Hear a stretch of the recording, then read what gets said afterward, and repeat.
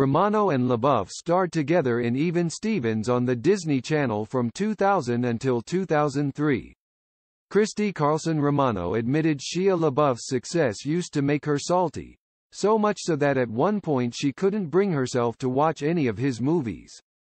"We went from seeing each other every day, to not seeing each other for years, to him being this huge star," the Even Stevens star said in a video posted to her YouTube channel on Tuesday.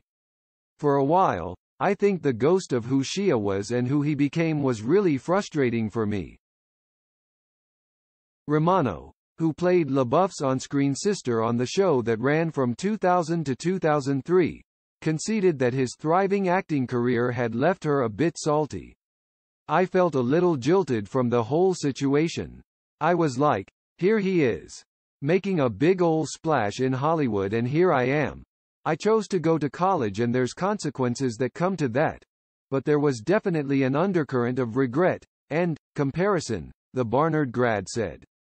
"Sibling rivalry, if you will." Over time, Romano, 37, said her bitterness mellowed and that they never stopped talking but just ended up going in completely different pathways of life. "To be honest, I don't really know if we were ever really friends," she said, adding, "but we were coworkers. We had this sort of very good on-screen chemistry. People assumed that we were, in real life, brother and sister."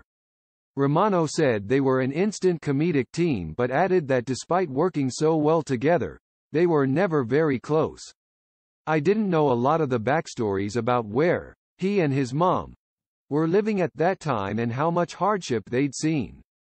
I just kick myself because I wish, if I had known anything about him, I could have been more patient," she said.